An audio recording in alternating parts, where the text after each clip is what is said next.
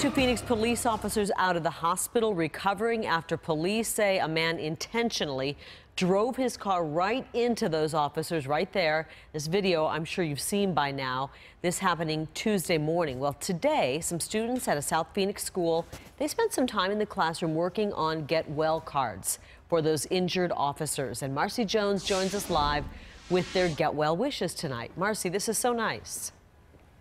It is, and I can't help but smile so big tonight, Carrie. My heart is so full after being with these wonderful little people. Now, normally in something like this, it's the adults or the teacher's idea to hand out cards, but she said it was actually the children that came to her after they either saw that horrific video that we've all seen now, or they just heard about it talking on the street. And she said that they wanted to take action. They protected our community from bad people, and so it makes me feel safe at night. When you heard what happened to these officers, what did you think? I thought, sad. When this fourth grade class heard 3 Phoenix police officers were mowed over by a car Tuesday morning, they wanted to let them know how much they cared.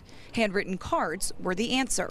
I'm sorry for the accident. I was going to say get well soon. Many sent well wishes and words of encouragement. Thank you for protecting our community, and keep believing and don't give up. Get well soon. Keep up and don't worry about what happens. Just do your work. Some dug a little deeper. Teacher Nubia Ruiz says even she was touched by the heartfelt messages. He said, keep healing. And I said, well, what do you mean by keep healing? And he said, well, I don't mean physical. He said, because your bones break and then you heal. I mean, they want to go back and do their job. You know, healing isn't just about you getting better physically, but it's about wanting to continue doing what you love. And even though they may have a lot to learn, these fourth graders get an A+ in compassion. If I seen them walking, I would just drop my backpack and run up to them and give them a hug. I don't care if I don't know them. About 50 of those beautiful cards will be distributed to those officers who are thankfully home now, and it is a surprise. So officers, if you are watching, get well soon and act surprised. Reporting live, Marcy Jones, Fox 10 News.